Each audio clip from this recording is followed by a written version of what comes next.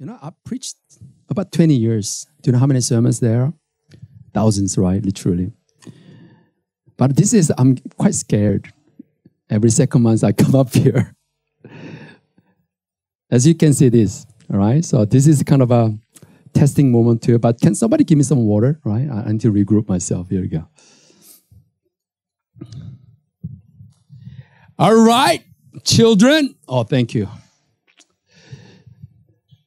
Pastor Joshua is a bit nervous again.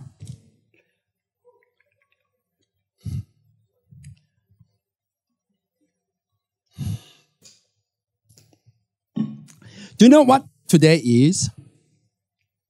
Today is, it's a family service day. So we really want to speak to you and we want to talk to you first so that you can really be together with the family and the mothers and fathers and we can all join together. All right, so small children and big children, can you pay attention? But remember last time we did it, I miserably failed, or actually in a modified and a different experiment there. But I got a different experiment today. All right, it's going to work today. Do you know what this is? Oh, egg, that's right.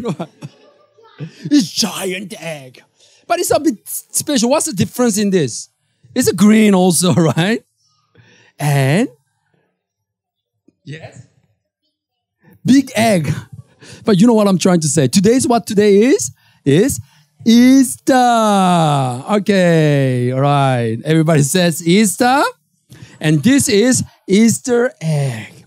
I always wonder what we have inside the Easter egg. So that's a quiz. What do we have in the inside of Easter egg? Okay. Oh, hang on. I'll give you some clue. You hear the sound? Oh, okay. All right. Easter egg is inside Easter? Okay, I don't get what you say. All right. Kimberly, what? Chocolate is inside. Who else? Yeah. Okay, Easter egg, smaller Easter eggs is inside small Easter egg. Wow, that is very clever. Anyone else? I'll give you sound. You have to hear the sound. Oh my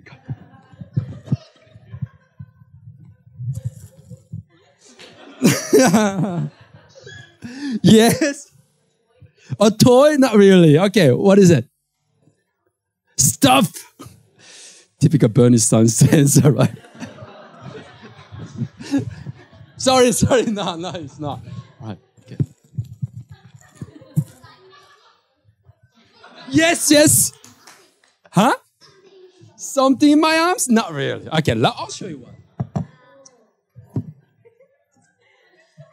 So let's say for the first time in the history of mankind. That's what symbolizes something, definitely. We're going to actually open the what inside the Easter egg. Okay. This is how we're going to open it. There's no kind way, there's no gentle way. This is a biblical truth that we have to open it and we have to violently open it. That's what the Bible says. 1. Everybody go. 3. On 3, we're going to hit it. 1, 2, 3.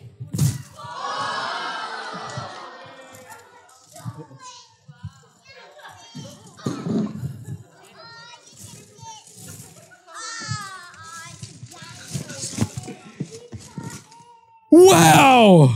Inside the Easter egg, there's nothing. What does that mean? It means Easter is all about empty tomb. When Jesus... Oh, yeah. See? You expect something would be in there. People expect inside the tomb something should be there. That thing, right? But it wasn't. Nothing was there. The things that rolled off, that symbolized that the stone rolled away. That's what it meant. So what happened when Jesus died on the cross? They put him inside the tomb. And Mary went to the tomb and found nothing in there. And Bible said, it actually, Jesus risen again. Hey, we haven't finished the good part. Yo, 아가씨, turn. The good part is this one. Do you know that Jesus didn't die? Where was he? Where did he go? And can I have two kids to come up and help me to unwrap this? All right. Actually, Noah and Elias. Oh my goodness, my knees. All right. Okay. Come on up. Quick. We don't have much time. All right. Give him the big clap off. All right. Good. All right. We're going to count 3. And this will show something. Be careful, right? Be very careful. All right. Everybody count. 1, 2, 3. So Jesus is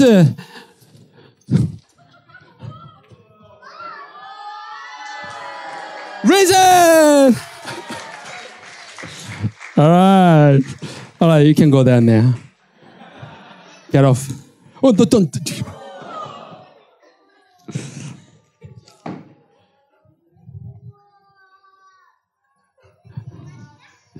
So today is a day that we celebrate the empty tomb, the day that Jesus is risen again. Like, give a big celebration clap. Yay. Woo! All right. Do you know what that means? It means all of you guys, like young and old, every one of you who believes in him will be exactly following the same suit. We will rise again as well. We will be resurrected. We will be victorious, and the death has no sting on us. Amen. Bless you. Right. How about we pray? Let's pray.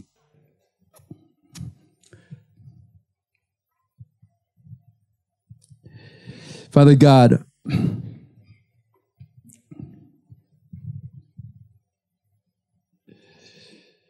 today we want to celebrate when Jesus died on the cross and the tomb was empty. And I pray, Lord God, would you continue to remind us, our children especially, they may know you who is not dead. They may know you who is not far away. They may know you as alive, close, intimate. And you are here with us and seeing,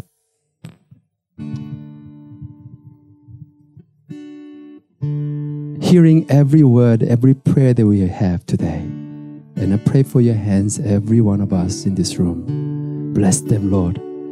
Bless their life, Lord God, so they will not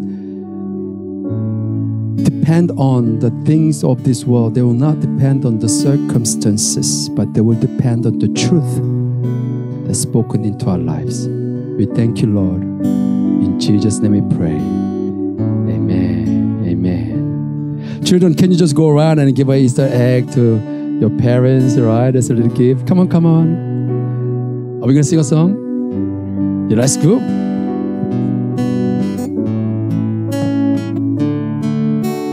What can wash away my sin? Nothing but the blood of Jesus.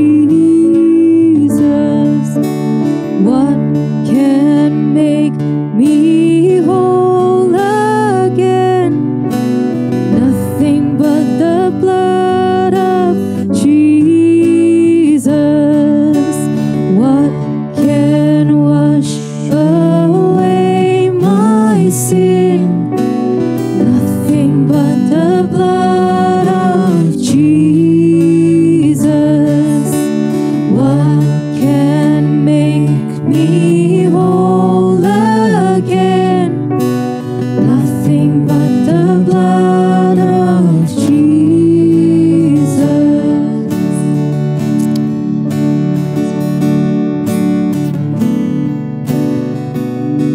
Amen. Amen. Let's be clap for our beautiful children. You can go now. You can go to Easter hunting, Easter egg hunting, or whatever, treasure hunting, whatever you are doing today. All right.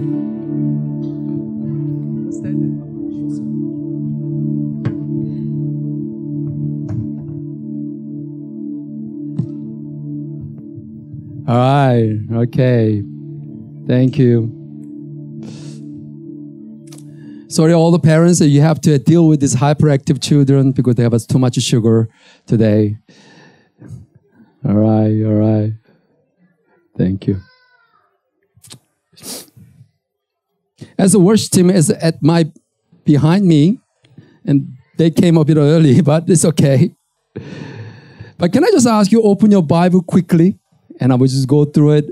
It's going to be the shortest sermon that you ever heard.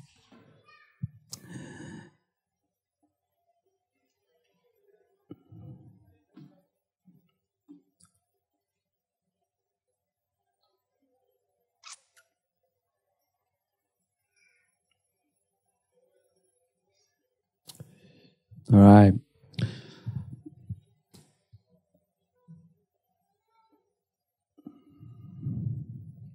All right. The passage is from John 20, 1 to 10. Let me read it to you.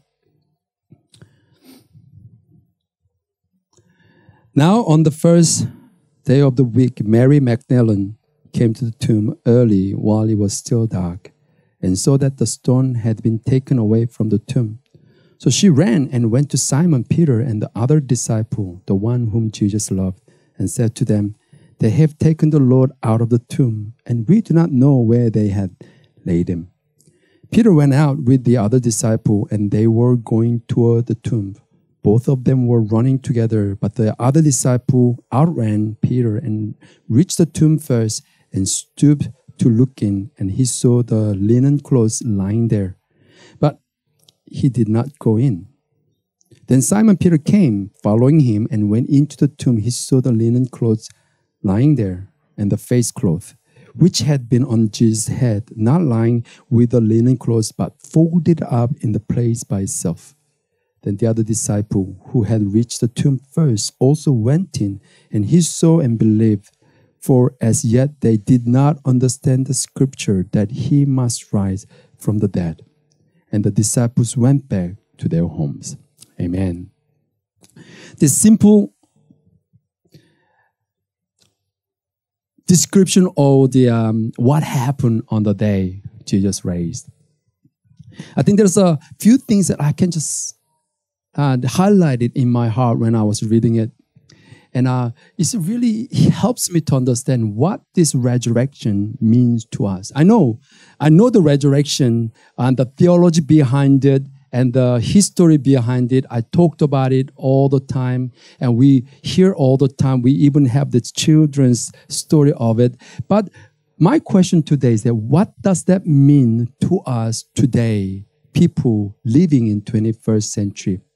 I know resurrection is a belief that we have that we will receive when we final consummation of the final plan of God. That's we all gonna rise before the Lord, right? And that is our truth. That's the truth that we believe. But what does that mean to us? I need you to sort of all of you guys back to 2,000 years ago. We'll try to understand where these disciples and Mary were at to understand this. Can you imagine these people just lost the very person they so dearly loved and followed for 3 years, but also not just followed him, but they literally banked on him all the things. They put all the eggs on his basket that they thought that Jesus is the Messiah. Jesus is the one to save and deliver the Israelite, and the disciples, whoever loyal to him will have that kind of like an authority and the rightful seat as the followers of Jesus. But that didn't happen. He died.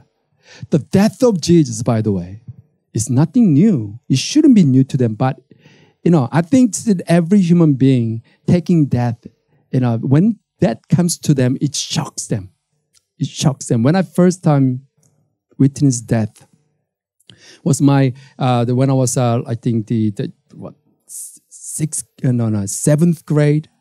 I'm sorry, I think it's the 9th grade, and she was 7th grade, and she was a pianist, and we were doing this a boys kind of a choir thing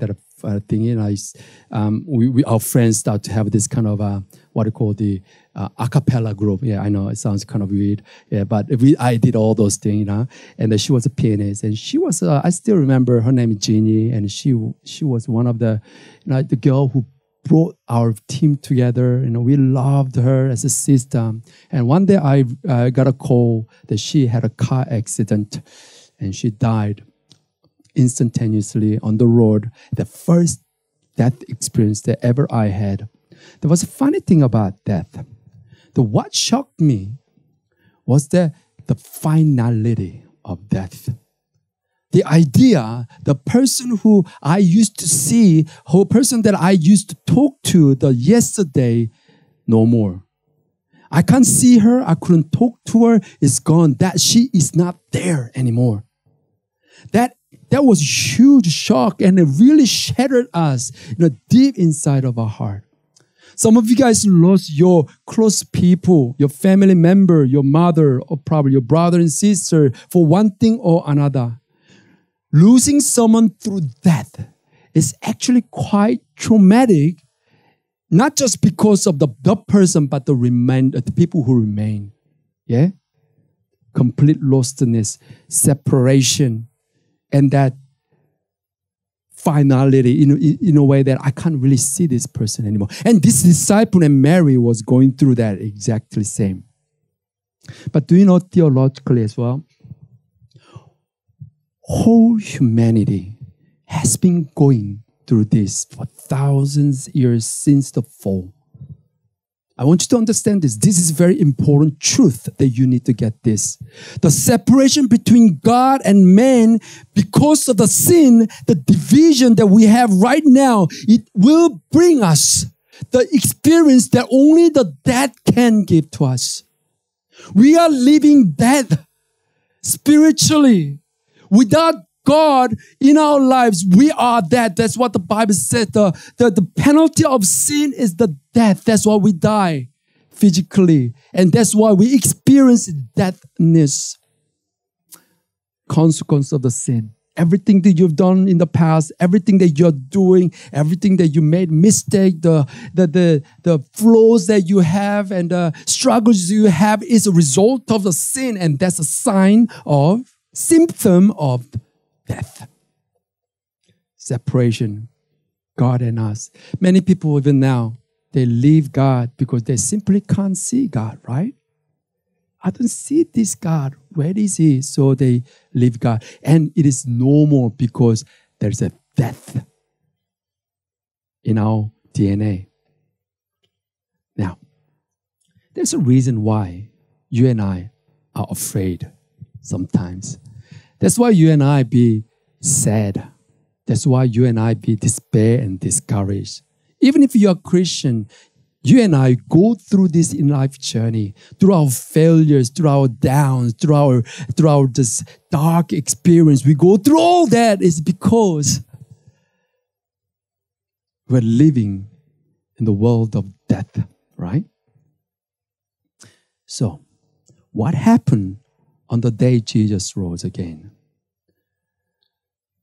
It changes everything. Remember last week's sermon, I talked about redemption. How I talked about that God was showing His color throughout the Old Testament, how He wants to redeem people again. And Ruth is one of the clear examples that how God would redeem people. And today is the highlight of His redemptive journey, that God rose again, the Jesus from the tomb, and the tomb is empty, which means the death no more. Death will not have a claw on you anymore. The day will come that you will not be governed and overcome by the death anymore. What it's saying is that basically, do not be afraid of dying. Do not be afraid of what is to come, because Jesus has risen. I'll tell you just one point today and to finish it off. There are 3 reasons why we are afraid, and 3 reasons how we can overcome our fear. I think number 1 reason is this. The disciple knew about Jesus and all that stuff. But verse 9, it says, yet they did not understand the scripture. What is it? Ignorance. Ignorance. In other way, truthlessness. Truthlessness. You don't know the truth. Okay. But you probably say, Pastor Joshua, but I know the truth. I heard about this. I've heard it from all my life. No. That is an information. That is just a fact. The fact is in front of you. Like Jesus died on the cross. That's a fact. Truth is an interpretation of the fact. And people will see the same Jesus on the cross, right? And they'll come up with a different interpretation. Some people say, well, there's a criminal died on the cross. Some people say, oh, there's a cult leader died on the cross, right? Some people will say, oh, the Jewish people, like a Jewish person who want to liberate the Jewish Jewish country again, they died on the cross. They come up with that answer interpretation. Does it make sense? But disciples of Jesus saw that, and they should have got the different answer from it, and that is the truth. Fact is a fact. Truth is a correct interpretation of the fact. Now, if you know the truth, what Jesus done on the cross, and what this empty tomb means, there will not be fear. They will not be afraid. And the Bible says they didn't understand that, and later Jesus showed up, and they finally got it. They encountered Jesus. Oh my goodness, Jesus, you original guy. Oh, yeah, you told us before. Oh my goodness, this is what it means. This is amazing, right? And the Holy Spirit come and show to them, explain to them, and they going through the journey. And you know what they did? They go through all sorts of ordeals and hardship and persecution and martyrdom, and they are not afraid anymore. The day before Jesus was, the night that Jesus was caught, captured, but what happened? The Peter ran away, disciples ran away because they were afraid, right? But after resurrection, the fear is gone because death has no power over them anymore. Now, my friend, one way that you and I can actually overcome the fear, anything that happens in our life, is this: truth. Everybody says truth. Truth. You should know the truth. And truth will set you free. Will set you free. Do not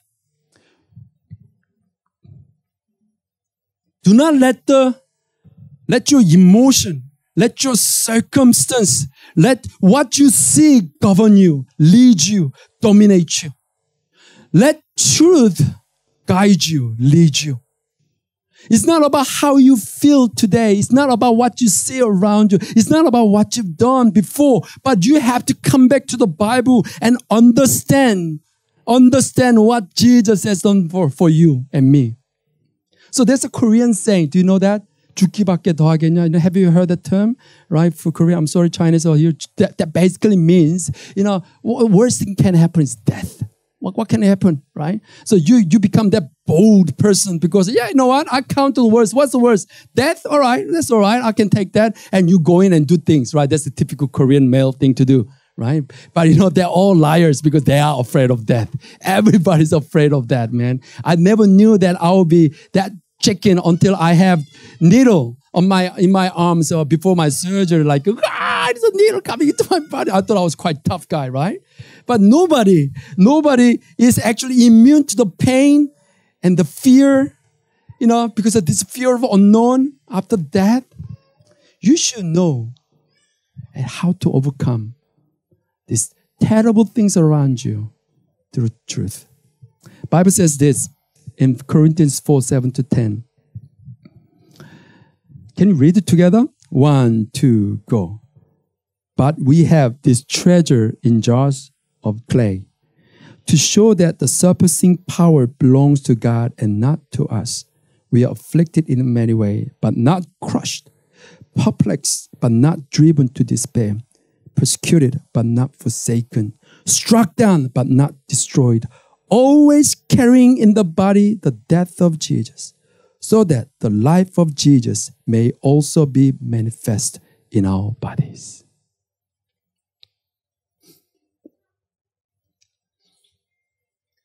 I'm sure I talked about this before, but I think one of the good examples that I always share is my personal journey when I actually encounter my emotional distress, my emotional disorder.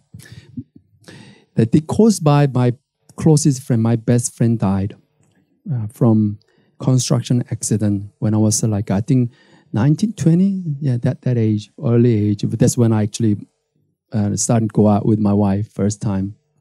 You know, I was always positive guy, but when I went back to Korea and I saw this dead body, I think he's like my brother because my two brothers are older and they're twins. They're always kind of together. I feel like I never had a brother. I mean, this honest, my kind of bitterness that I grew up with all my life, right? You know, but this boy is my like a brother. You know, if I want to go back to Korea, I would go back for him. One day I got a call. Another friend said, "Hey, Younghwa died." Oh my goodness, what do you mean? I just talked to him on the phone a few days ago. No, he died of construction accident. Next day, I got the ticket and went over there and saw his dad, his body there.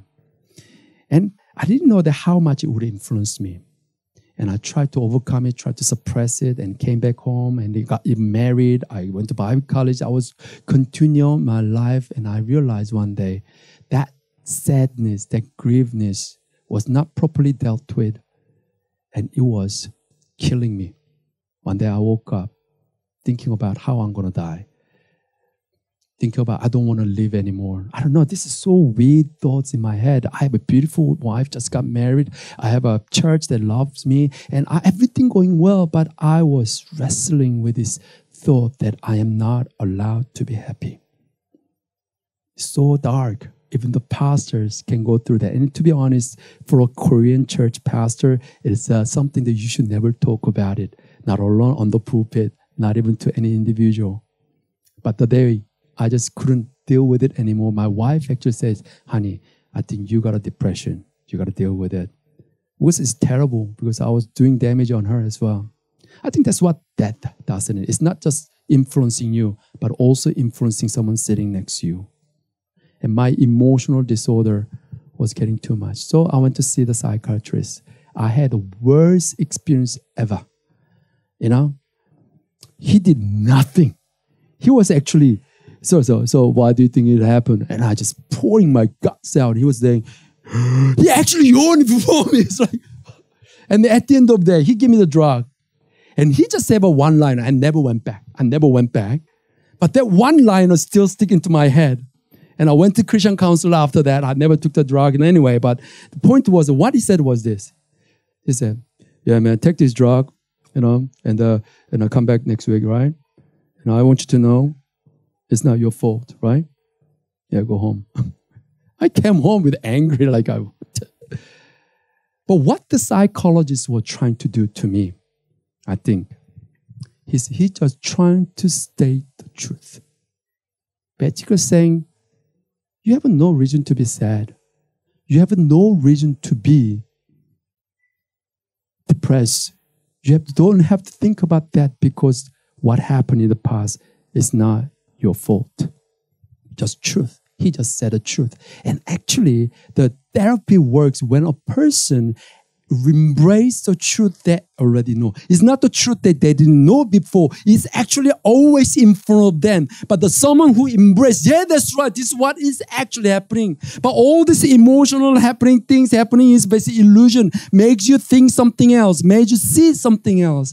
But all the therapy, all the psychologists trying to make you to see, no, truth is this. Look at the truth. Let the truth lead you, guide you. Let the truth speak louder into your heart than anything else. And that's what the Bible does. Do not let your circumstance, yes, sometimes it's hard. Sometimes it's suppressing from every side. Affliction comes, perplexed, and you are persecuted. But remember, they are not going to kill you. They are not going to kill you. They are not going to be end of you. Because why? Empty tomb. Jesus rose again, and Jesus saying that I know what you are going through in your life. You will be persecuted, but look at me. I rose again, and the victory is yours. Live by the truth, and truth will set you free. Do not wait for your emotion to come back. I will come, I will do when I feel like doing this. That's the lies of the enemy. What you need to do is that you need to declare the truth first. One of the things that I, because of the depression that I went through, is still lingering. Trust me, it never just completely goes away. There are moments I wake up, feel depressed for any reason, because I have a beautiful church, I have a beautiful children and all that, but the deception coming into my head. And what do? I don't wait for my emotion come back. I declare it. Honestly, I say in my shower, that's the best place to do it, because I'm so naked, and no one is hearing it. And I say, in Jesus' name, I will be happy today. And sing along. I just shout out and I shout someone's name that I love so much. Sometimes I just, Yuna, I just said that. And she comes home, come to me, oh yeah, honey, no, there's nothing. I just say something that I know in my heart that is so truth. What is truth to us today? What is truth to us today? That everything can fall apart in your life, right? I can tell you, you can lose everything. Hey, that happens. Your marriage, your even your health or your business and all that. But what is the truth in all this? Jesus conquered the death and he rose again and you have a place to go and he loves you through Jesus Christ. Can you say amen? That's the truth. Say it, declare it, believe it, live by it, pursue it. And you will not be afraid, because at the end of the day, what is going to happen? Death? So be it. Who cares? I will die if I need to die. But I'll choose to be happy today because of Jesus Christ. So I'll tell you today, church, please smile. Please smile in Jesus' name. If you think, oh, don't feel like smiling, no, that's the lies of the enemy. That's just your personality. Not really. You need to know the truth before your personality. As I said, you can be sad yesterday. All right, you're allowed to be sad tomorrow, but not today. Today, or any day but today. Today is the day Jesus rose again. You are not allowed to be sad. You are not allowed to be defeated. Amen? You are not allowed to walk around and feel like that you got nothing in this. You got everything in Jesus. That's what we're going to do today. Amen.